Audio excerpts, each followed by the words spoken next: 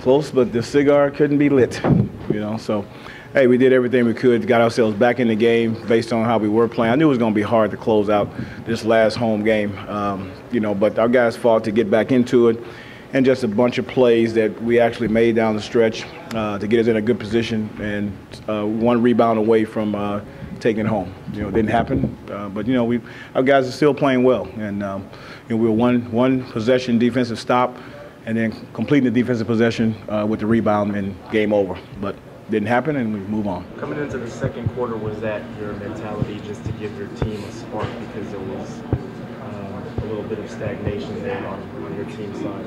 Yeah, I had a feeling, it was going to be a time where somebody at the bench had to come up like that, and Cisco just kept saying, be ready. And when coach put me in, I was just thinking of being aggressive the whole time, and that's what I did. I wasn't playing so good, throughout the game, so I just wanted to go out and be aggressive, man. I knew if I touched the ball, I was going to make something happen. Were all the plays called for you? Yeah, they was.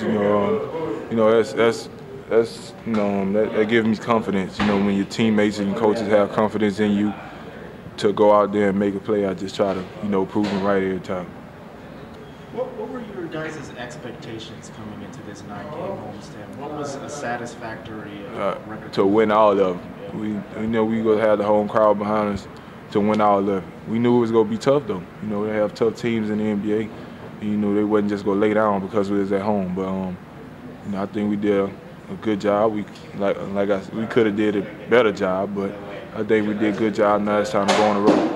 What were your expectations going into this 9-game homestand? Was 5-4 one of your hopes? Obviously it's to have more wins than losses. I think we let a lot of games go away from us, with Detroit and Golden State. So now, we got a backyard redemption in a couple days, and even though we came out with the loss, it was a 1-point game, so we should still go with a lot of confidence because we played well on paper, but. On the scoreboard, I think, they had 1 point than us. Chuck, can you talk about your defense there in the second half? You guys seem to slow down Utah's pace. Yeah, we tried. That big man combination over there is up there with some of the best with Gasol and Bynum and Gasol and Randolph from Memphis. The zone slowed them down and made them think. It put pressure on other guys to make shots.